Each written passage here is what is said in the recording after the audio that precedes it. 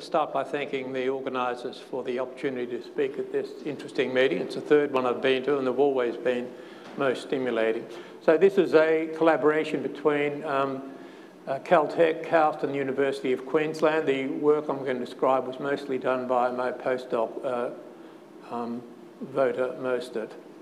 So it's going to be divided into three parts. I'm going to talk about the technique known as shock dynamics, as a method developed by G.B. Whittam back in the 50s to describe the dynamics of shock waves.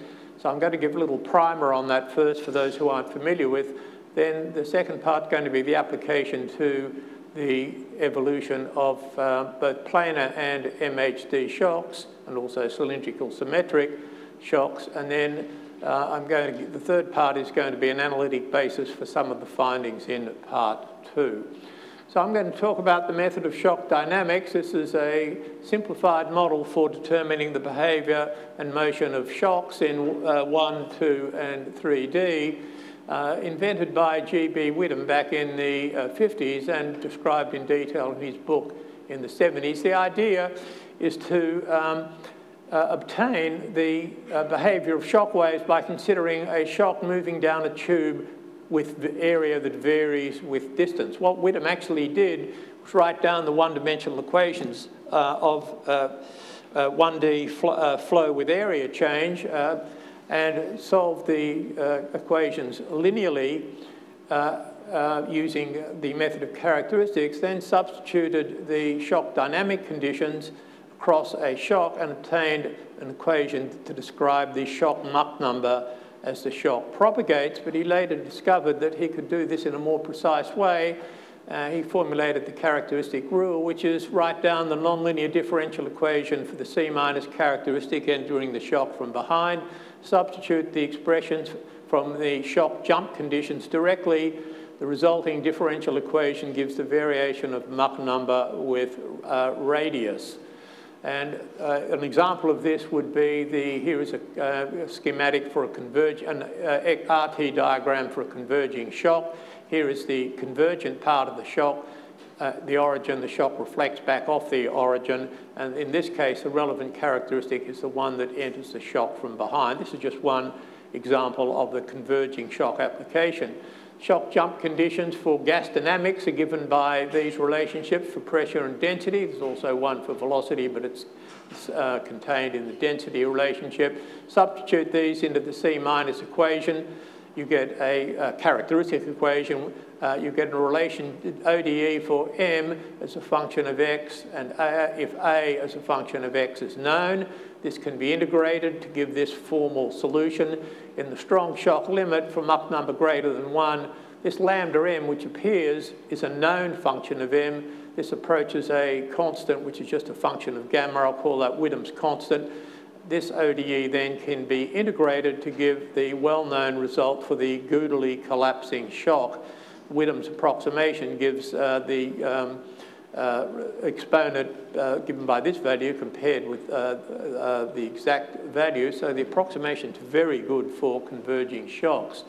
For MHD, one can do the same thing, but it's more complicated. The starting point is the ODE or the PDEs for a one-dimensional flow with area variation, but the equations are more complicated because they involve magnetic fields plus equations for the dynamics of magnetic fields. But you can write down the appropriate, I've got C plus, you've got to find the appropriate physical characteristic that enters a shock from behind. You can write down the left eigenvector and you can obtain the characteristic equation given by this expression. I haven't written it down in full, but it's quite straightforward, but much more complicated than for the gas dynamic case. To get closure, you need, according to Whittam's rule, you need the shock relations, which are much more complicated even for a fast magnetohydrodynamic shock. I'm not going to write them down in detail, but a version we use is from Wheatley et al. In 2005. When you substitute this back into the characteristic equations, you get a set of equations that describe m as a function of A of x if A of x is known. So if A of x is known and quantities ahead of the shock are known, B is the magnetic field, phi would be the angle of the magnetic field to the oncoming shock, which is one way of specifying a parameter, then the system is closed and can be integrated numerically. You can't do much with this analytically because the shock jump conditions are more complicated for MHD. For one-dimensional cylindrical convergence, A is proportional to R, so you know A is a function of distance in advance. You can integrate these numerically and get a solution for converging MHD shock. So just as a validation of MHD, the geometrical shock dynamics for MHD, we did a comparison of the GSD, geometrical shock dynamics, with computational magnetohydrodynamics, where you solve the full MHD equations for an ideal oil or gas using a 7-wave method of Samtaney. And this is just a artificial but example problem of a shock, cylindrical shock converging in the presence of a spiral magnetic field form of a line current plus a radial magnetic field. Now, of course, the radial magnetic field can't exist because there are no magnetic monopoles, but you can put it on a computer and you can calculate the solution. And then GSD, MHD comparison, these are 4 different properties. The dotted lines are the computational MHD. This is done from full ideal MHD. The solid lines are the GSD computations, and they seem to agree with each other reasonably well. So GSD does a good rendition of this problem. If you want to go to 2 space dimensions, then you don't know A as a function of distance in advance. So you have to go to a kinematic description in which the shock moves along along its normal, and one constructs, as the shock moves, a system of rays which are the orthogonal coordinates to the shock itself. And Whittam wrote down a set of kinematic relationships for the relationship between a surface moving normal to itself with a given Mach number and the ray coordinates itself. So this is purely kinematics. To close this, you need the area as a function of Mach number, the magnetic field angle, and possibly the distance, if you know this. And this will give you a closed system that you can solve numerically. I'll write down a version of this a little later. We solved this using a numerical method due to Schwendemann and adapted this to the present MHD formulation. The physical problem we're interested in, which is the second part of my talk, is the evolution of a plane perturbed shock. This gives one example. Both for a gas dynamic case and an MHD case, the shock is moving from left to right. It's initialized. The shock is initially flat. Boundary conditions are periodic in the eta direction, and the shock is perturbed at t equals 0 by just a perturbation of Mach number along the shock, which is periodic, and the shock has a Mach number of 1.8 in this example, and the perturbation is actually quite large. The solid lines show the shock shape as the shock profile moves from left to right. Initially, and it's amplified just so you can see it by 5-fold, just for display. The shock is initially flat, everything is smooth, but after a finite time, what is called a shock develops, which is a kink in the shock wave and a discontinuity in the shock shape, and also discontinuity in the Mach number along the shock. The reason this develops is because waves propagate along the shock. These reinforce, just as they would in a Burgers-like equation, and they themselves form a shock along the shock. This is referred to in the parlance of shock dynamics as a shock. So we can see these simulations show that from smooth initial conditions, a kink develops in a finite time, at least for this example. And you can see these contours are contours of Mach number. So this contour gives you the Mach number at the position, this position when the shock passed that position. And you can see you get this triangular cellular pattern. MHD shock behaves rather similarly, except the symmetry is broken by the presence of the magnetic field, but you can still see the presence of a shock in a finite time. So we conducted a series of numerical simulations for both gas dynamics and MHD shocks, And we're interested in the time to formation of a shock, and this is shown on this axis versus epsilon. And we did a number of different cases, both for gas dynamic shocks and also for MHD shocks with varying magnetic fields and varying angles of the upstream magnetic fields. Here are some results. This is a empirical suggestion that it's a line that suggests that the time to shock formation goes as inversely as the proportional into the amplitude. We can't get to very tiny amplitudes, but it suggests that no matter how small the amplitude, eventually a shock will develop. So shocks will not remain plane. This is not a stability issue. The amplitude, as you can see earlier, doesn't really grow, but it develops a kink which persists. So this is an issue of non-linear dynamics. You cannot capture this with a linear approximation. So this also exists for cylindrically converging shocks. Here is an example of a sector. This is done in a sector of a cylindric. The shock is initially a circle, but it's perturbed along its arc length by a Mach number perturbation, which is periodic around the circle. The left shows the gas dynamic shock. The right shows an equivalent fast magnetohydrodynamic shock, which is collapsing onto a line current at the origin, which produces azimuthal field lines. These look quite similar, but they are dramatically different in one important respect, and that is that in the gas dynamic case, these contours are coloured by pressure. The gas dynamic case converges to a singular pressure at the origin, which is the reason, or one of the reasons for the inertial confinement fusion, creates a pressure temperature hotspot. But in the case of the MHD shock, this doesn't happen. The pressure actually goes back to the ambient pressure, so you do not get a hotspot, and that's a problem for using if you wanted to do an inertial confinement fusion device in the presence of magnetic fields. And the shocks behave very differently, and I just mentioned that in passing. So this is the shape. Oh, you can see earlier also that you get the formation of shocks. They're a little bit different, but not much different for the two cases, but the pressure behaviour is quite different. So you get the formation of a shock in a finite time. This shows the gas dynamic shock implosion in the MHD perturbed shock implosion on the right. In again, quite similar. This is the final stages of collapse, but you can see that there is a pressure singularity here, but no pressure singularity in the case of the MHD shock. So this formation of shock seems to be, as far as we can see, a universal non-linear phenomena occurring in these plane perturbed shocks. So we wanted to see if there was an analytical basis for this.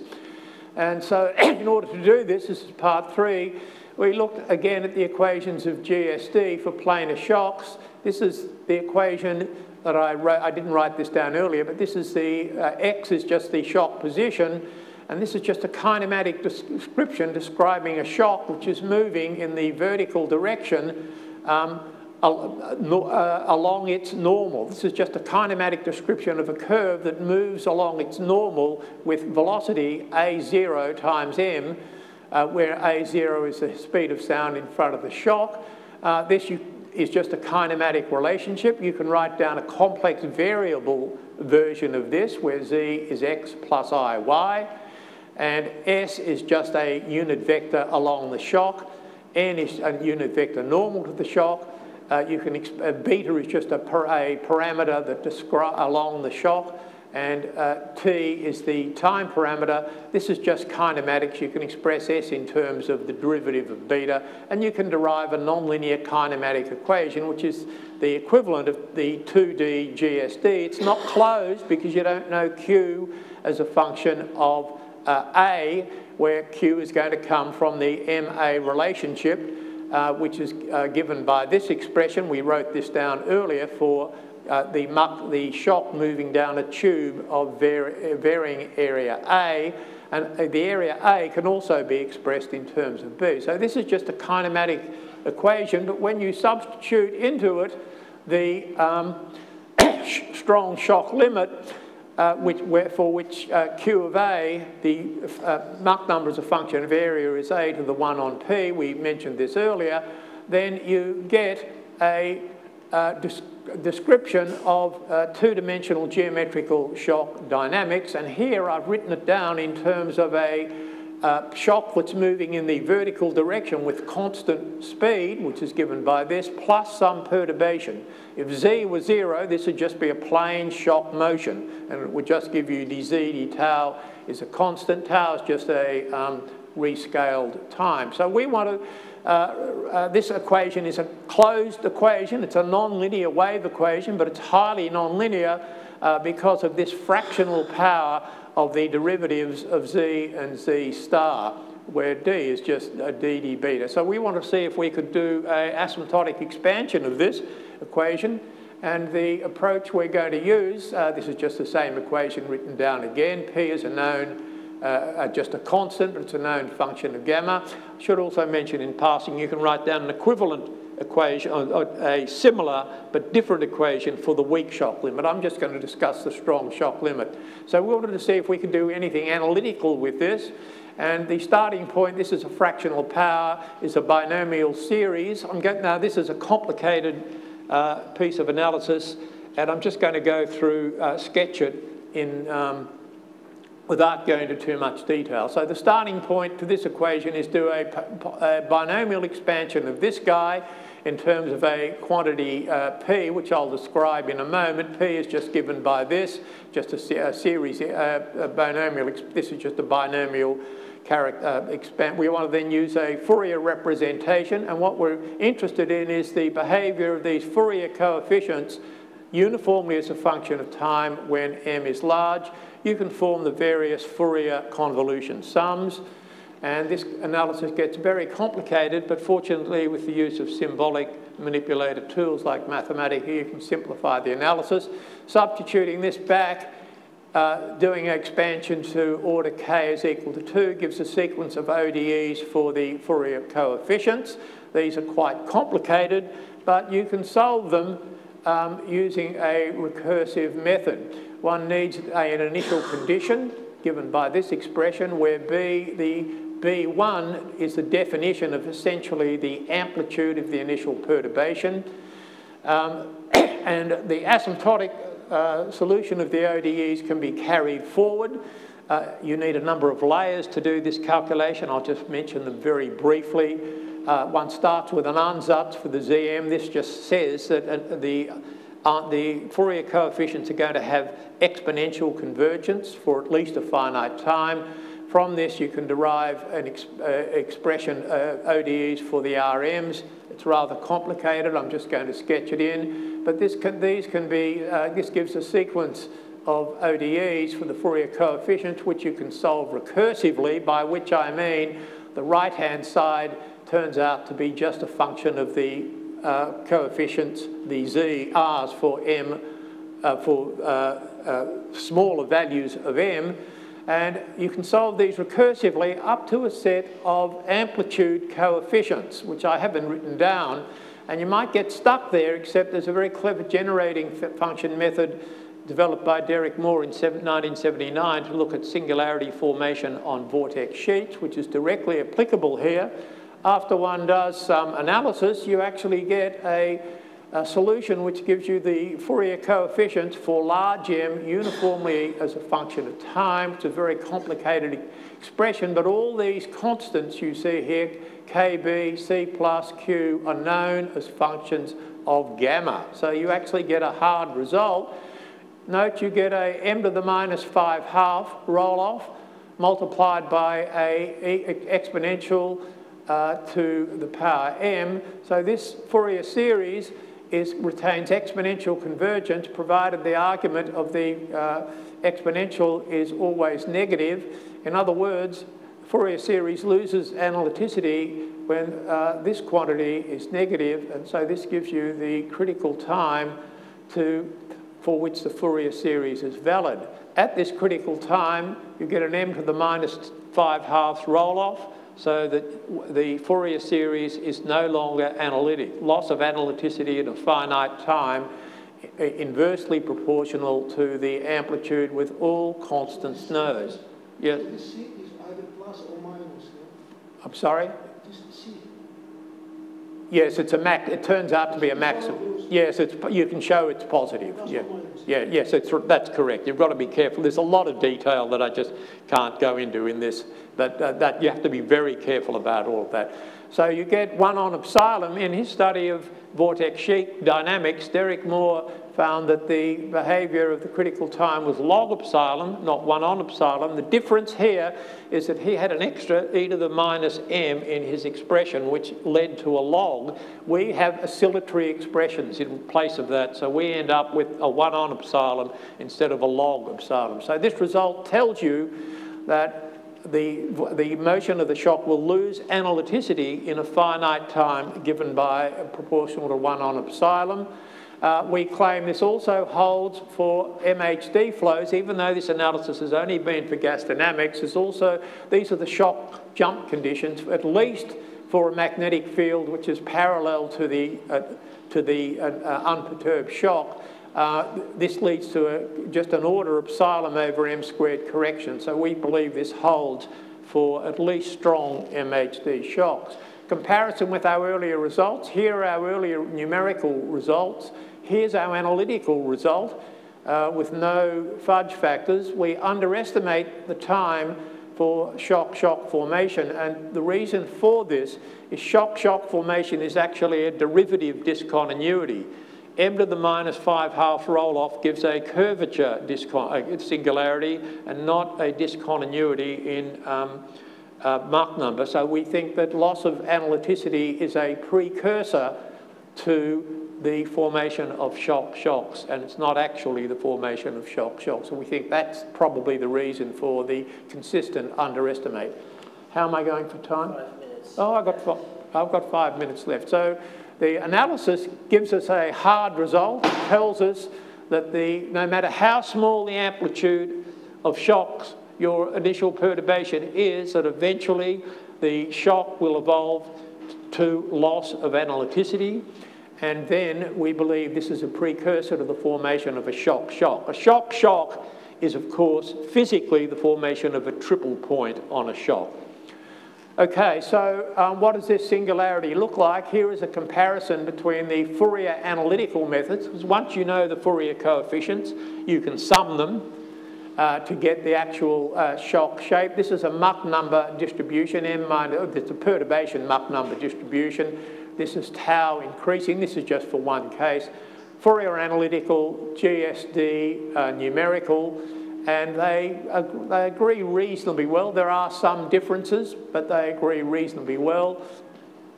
Here, this is just some finite time up to 25. I think the predicted critical time for this is 31.614. And here, what happens here is that the Mach number becomes almost discontinuous, but not quite discontinuous, and it's similar to the GSD result, but here the shock-shock hasn't quite formed.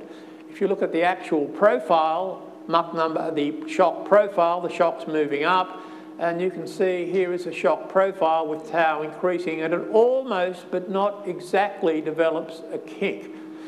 So this is the shock profile. This is a graph which shows on the left the slope of the shock with tau increasing. And the last one, right at the critical time, shows essentially a vertical slope at the point where we believe the analyticity is lost. And this one here shows the curvature. And although we can't technically prove that there's a singularity in curvature, it looks like that the loss of analyticity is because the shock curvature becomes infinite while the shock slope remains continuous, but at a small time after that the shock develops. So this is all I have to say. What we've done is an extension of GSD to MHD shocks. We've got some numerical solution of the MHD or the GSD shock for both planar and converging shocks. For 2D perturbed shocks, the perturbations and the shock shapes are initially all smooth, but in a finite time, a shock develops that appears to be inversely proportional to the initial amplitude. We then developed a GSD formulation in complex coordinates, and it could be, I gave the example with strong shocks, but you can do an equivalent one for weak shocks. You can actually do the general shock case also, but you have to do it more numerically. You can't write it down as a closed equation the way I have done, although it can be done implicitly. We've developed an analytical solution for perturbed planar shocks using a Fourier representation. This gives an asymptotic analysis for the Fourier coefficients for large M uniformly in time. It gives to a time to singularity formation to leading order, which is inversely proportional to amplitude. We think the analysis also applies at least to strong MHD fast shocks.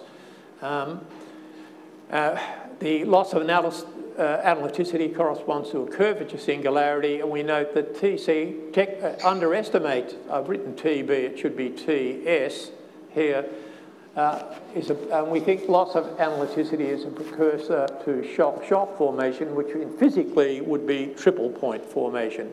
The bottom line is perturbed planar gas dynamic shocks do not remain plane. They develop, according to this theory, kinks in a finite time, no matter how small the amplitude.